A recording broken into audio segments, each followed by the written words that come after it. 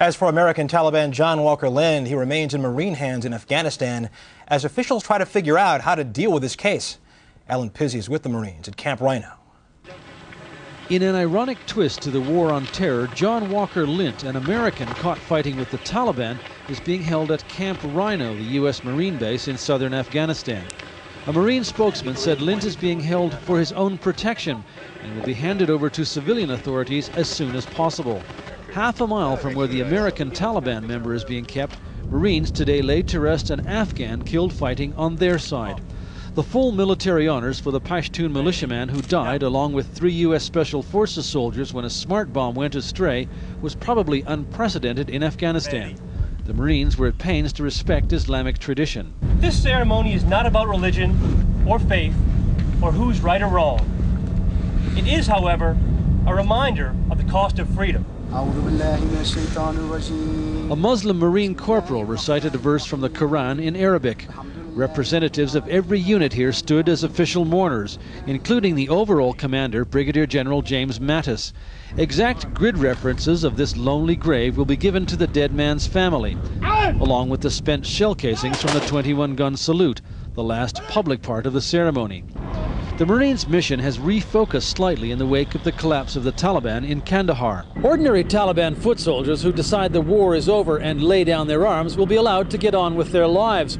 But for members of Osama bin Laden's al-Qaeda network, there will be no amnesty. Every Marine above the rank of sergeant has photos of those on the most wanted list.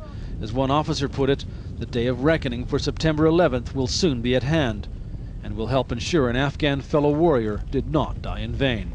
Alan Pizzi with U.S. Marines in southern Afghanistan. How and why John Walker Lindh became a member of the Taliban remains a mystery, even to those closest to him. Jerry Bowen has more on Lindh's journey and the family still trying to understand what happened. What's your name?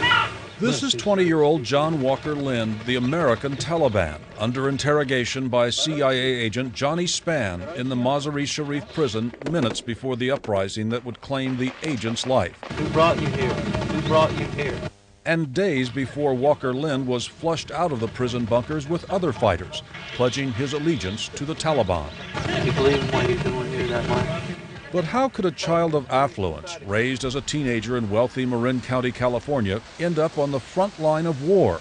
UCLA Islamic law professor Khalid Abu Afadal says the conversion starts at home. Typically, they are from unstable or fragmented or dysfunctional families. Walker Lindh converted to Islam at age 16, studied and prayed at the local Mill Valley Mosque, and went to Yemen at age 18 with his parents' support and approval to study Islam.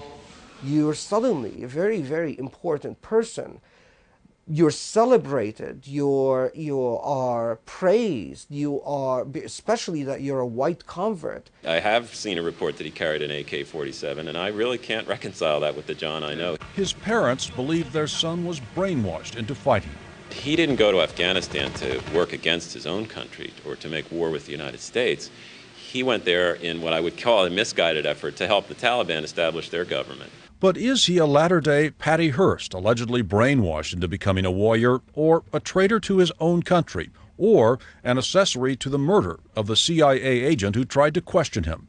For now, he's in the hands of the U.S. military, and waiting back home for him are his nervous parents and the attorney and PR firm they've hired to argue he was just a young man in search of faith who accidentally wandered into war. Jerry Bowen, CBS News, Los Angeles.